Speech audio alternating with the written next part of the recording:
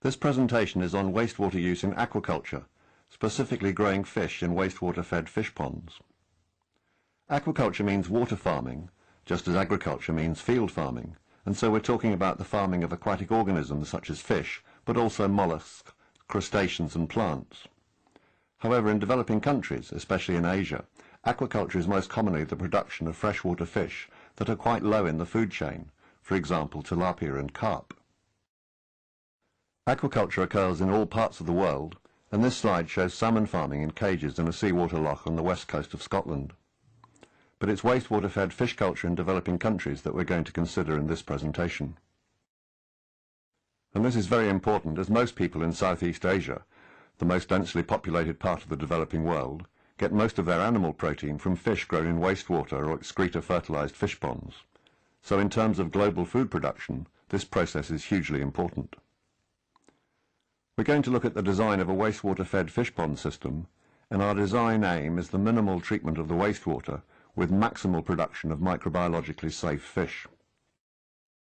The 2006 WHO guidelines for wastewater use in aquaculture are concerned with the eggs of trematode worms, in particular schistosome eggs, and those of Clonorchis sinensis, the oriental liver fluke, and Phaseolopsis bascae, the giant intestinal fluke, and also with fecal bacteria. Now there's massive asexual multiplication of the trematodes in their first or only aquatic host, which is a freshwater snail.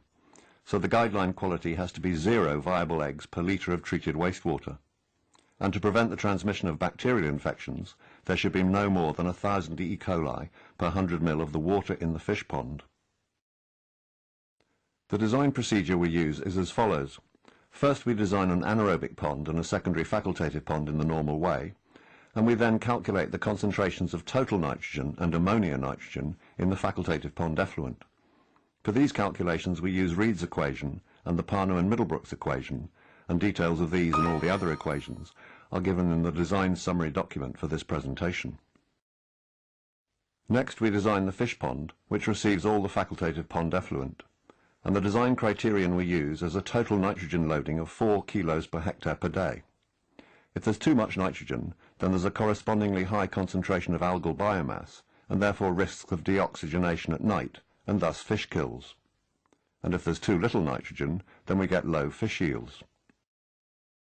So the fish pond area in square meters is given by 10 times the concentration of total nitrogen in the facultative pond effluent, which is the fish pond influent, in milligrams per litre, times the flow in cubic meters per day, divided by 4, the total nitrogen loading in kilos per hectare per day.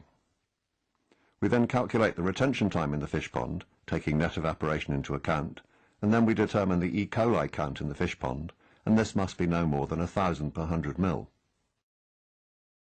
Next we calculate the concentration of ammonia nitrogen in the fish pond, using the Parno and Middlebrooks equation, and then finally we determine the percentage of this that is free ammonia, i.e. dissolved NH3 gas, so that we can then calculate the concentration of free ammonia in the fish pond, and this has to be no more than 0.5 milligrams nitrogen per litre in order to avoid any toxicity to the fish.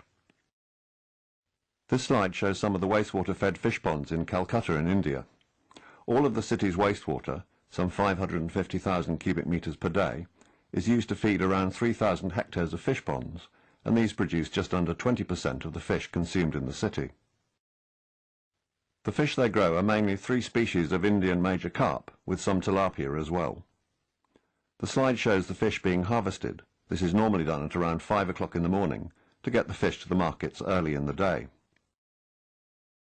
The ponds are stocked with fingerlings, which weigh around 20 grams, at a density of about 3 per square metre, and in 3 months these grow to 150 to 250 grams, not a large size, but they are sold at a price that the poor can afford.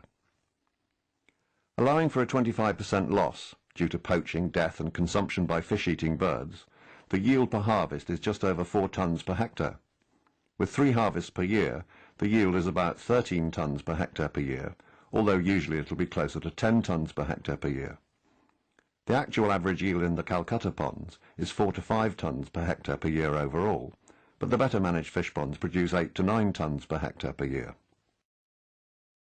GIFT stands for Genetically Improved Farm Tilapia, and the GIFT strain of tilapia which was developed by very careful selective breeding of wild and farmed strains, grows about 75% faster than non-gift strains, so it really has to be the future of wastewater-fed aquaculture, although, somewhat curiously, very little work has yet been done on growing the gift strain in wastewater-fed fish ponds.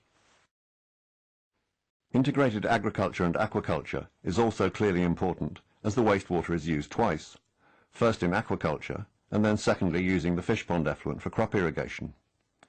In Calcutta, for example, the fish pond effluents are used to irrigate rice paddies, and in China, the integration of aquaculture and agriculture has been practiced for over 4,000 years.